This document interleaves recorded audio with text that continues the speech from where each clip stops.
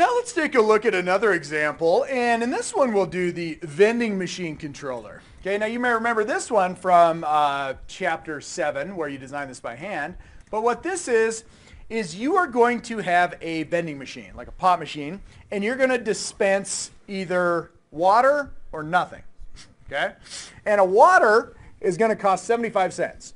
But you're only going to restrict the user to either entering $1 or a quarter. Okay? So what's going to happen is you're going to have some sort of money receiving circuit that takes $1 or takes a quarter and tells you what happened. Okay? So you're going to have these two input signals, and we'll call this D underscore in, and we'll call this Q underscore in, and that stands for dollar in and Q in. And you just assume that the circuit either asserts a D in or a Q in, depending on whether it's $1 or whether it's a quarter. The reason you need a state machine is because if you get $1, you wouldn't need one. You'd just say, here's your water, here's a quarter. But since you are going to allow quarters to come in, you have to have some circuit that counts how many came in. So you're going to need a state machine that will sit there and it will say, okay, 1 quarter, 2 quarter, 3 quarter water. Okay? The way that you're going to interface the outputs to the outside world is you will have a signal called dispense, which will assert a motor that opens a door and a bottle of water will float out. Probably roll out, not necessarily float. Then you're going to have one called change, and that will give back a quarter. So you're only dealing with dollars and quarters. When would you ever give change back?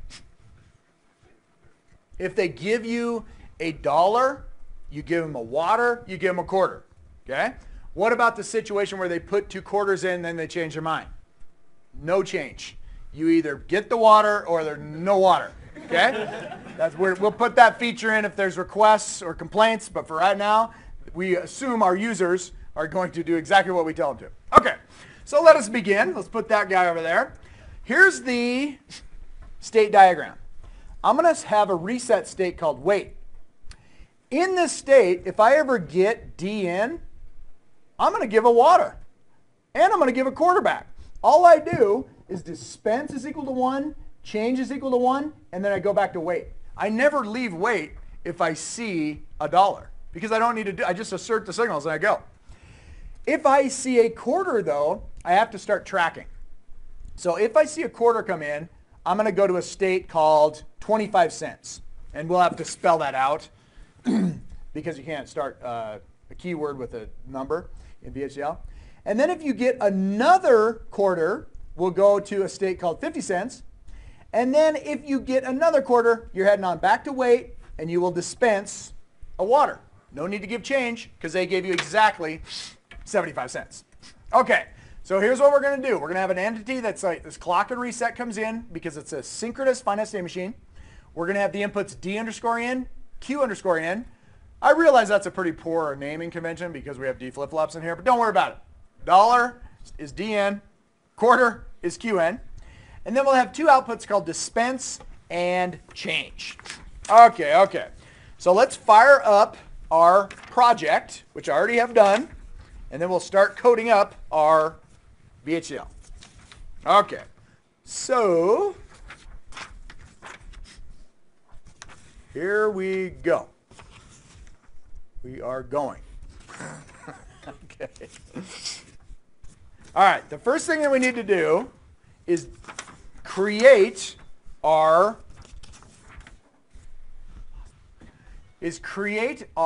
file. So we're going to have this thing called vending.vhd.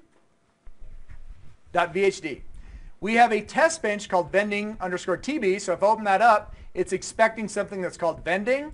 It's got a clock and a reset as a port, D and Q in, dispense change. You know what I'm going to do? I'm going to do some copy and paste it. So let's fire up a new file. So I say new file.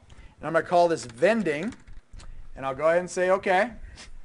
I'll bring that up, and what I first want to do is put in my library. I'm going to copy, I'm going to paste, then I'm going to do my entity, which I need to get the exact port definition from the test bench so that it matches exactly. So I'm going to bring that in here. So I'm going to go ahead and say entity, boom, and I say is. And I come down here and I go entity. Now I say architecture, vending, arc of Vending is come down, I begin it, I come down, I end, architecture. And I have now typed in the hardest words in VHDL, which is architectures. Okay, so I go ahead and let's warm up the old compiler. Compile them all. Everybody looks good. I am now ready to do what? I need to create my states. So I'm going to do a new type. I am going to give it a name, which is called state type. And I'm going to give it the values, what? I need a wait state, 25 cent and 50. So I need a wait. And then I'm going to do S underscore 25C. I had to put the S underscore there in order to not have it start with a number. And then I'm going to do S underscore 50 cents. And I'm then done defining these puppies. So now I'm going to define two new signals, current state and next state. And I'm going to give them the type state type. To make sure everybody liked that, let's go ahead and say compile selected. 3 errors. No big deal. No big deal at all. Let's see what the error was. That's why we compile often. Wait. Expecting character or identifier. Why doesn't it like wait? Yeah, it's like, hey, that's a keyword. So let's go ahead and do this. Compile selected. So I put S before it, just for state. Okay? You know what I want to do? I want to get rid of these underscores too. I don't like them. Now that I typed them, I hate them. So I'm going to go ahead and get rid of them. Compile selected. Okay, now we're feeling good. Who wants to do the next state logic? Not me. I want to do state memory. So let's start off with state memory. But you know what? State memory is almost always the same based upon your finite state machine. It's almost always identical. So you know what I'm going to do? I'm going to pull up a prior example from the one we just did, which was sequence controller. And I'm going to see how different the state memory is between that other example and this. So I paste this in here, and I want to walk line by line. Process clock reset is in the sensitivity list. That's absolutely correct. Begin. If reset is a 0, current state goes to what? Well, it shouldn't go to start. It should go to S wait, which is what I have in this machine, which is where I'll go. Otherwise, on the rising edge of a clock, current state gets next state. It's done. All I had to do was change the reset state. I save that. Let's make sure it compiles. Compile selected. Boom! How's that feel? Feels pretty good. All right. The next state logic can't copy and paste too much, or can I? We can probably copy a little bit. Actually, I'm ripping you off. Let's just do next state logic. It's a process. Who am I looking at? Always current state. Always the inputs, Q, in, and D, in. I'm going to come down here, and I got to list out a case statement for all of these states. So I do the following. I begin this process. I start by saying case, and then I put current state. And then what I'm going to do is say when I'm in the first state, which we'll call S wait, or it's called S wait, then I'm going to decide what to do. Okay? This is where all I'm doing is deciding the next state. I'm not doing the outputs yet.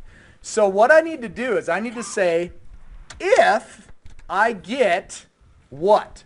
Think about this. Even if we get $1, the next state is wait. It's not going anywhere. So the best way to do this is say if Q in, if quarter in, go to 25 cents. Otherwise, just stay and wait. So let's do it that way.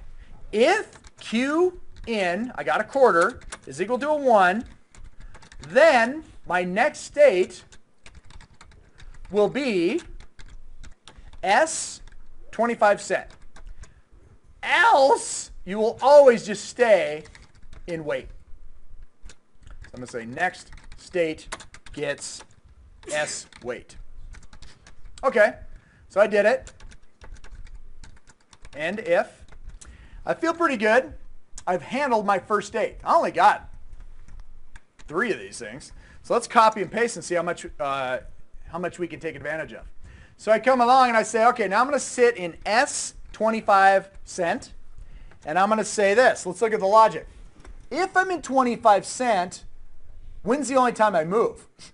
It's when I get a Q in, when I get a quarter. If I get it, I go to 50 cent. Otherwise, I just stay put. So if I get a quarter, Qn is equal to a 1, I'm heading over to the 50-cent state. Otherwise, I'm just going to sit and stay here, 25 cent. I'm just going to stay in my current state. Hey, I just did 2 out of 3. So now let's do this. Let's go in here and let's paste this. The final one that I have, my third state, is this, 50 cent. Think about this one. If I get a quarter, where do I go? I go to wait. Otherwise, I just sit in my same state. All right, I can handle that. If I get a quarter, I'm going to go back to S wait. Otherwise, I'm just going to sit in my same state. All right, we got to be good. We got to do a win others, even though we've covered all the cases. So now I do a win others. Where you want to go? Always go back to whatever your reset state was. So S wait, even though if you ever do this, you're in trouble.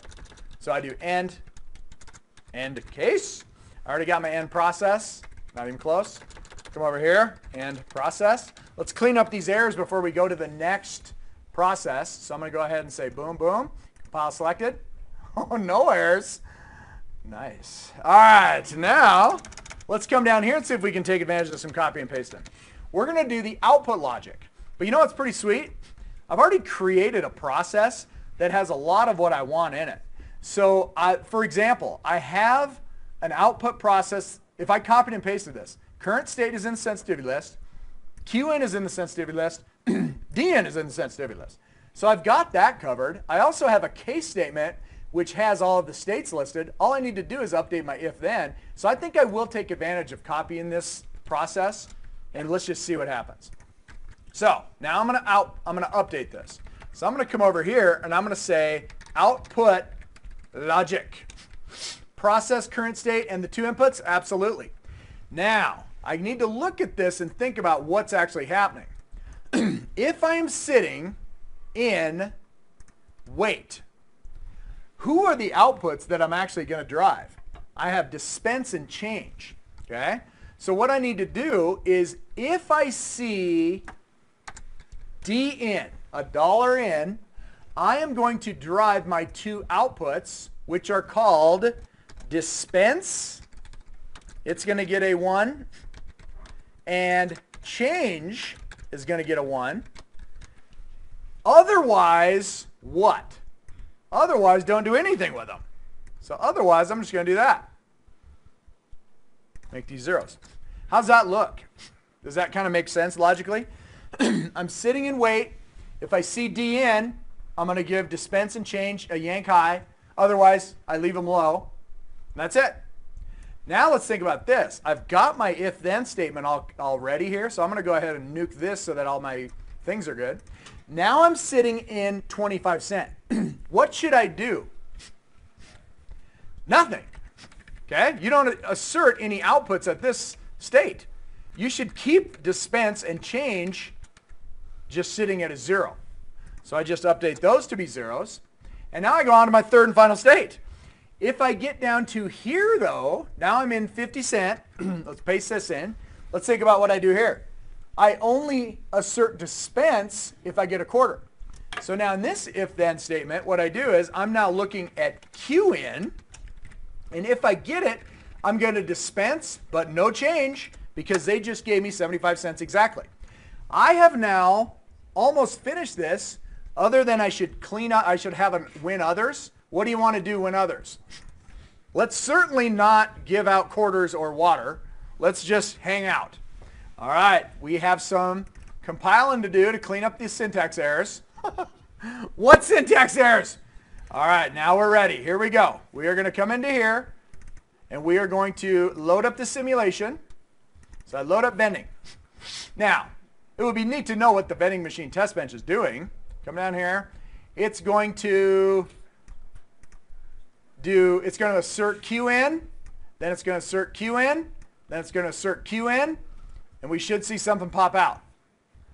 Okay, so we're going to test whether you put quarters in and if that works or not. Okay, all right. So I come into here and I'm going to add 2 wave signals in design. I nuke all my test bench ones because they're redundant. And now I'm going to run this guy and let's see what happens. Boom, boom.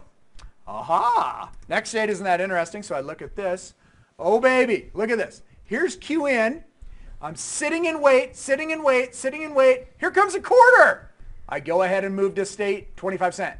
I don't give them anything though until another quarter comes in. I go to 50-cent state. Don't give them anything. Boom! They give me a third quarter. I'm going to pop them out a bottle of water by asserting dispense.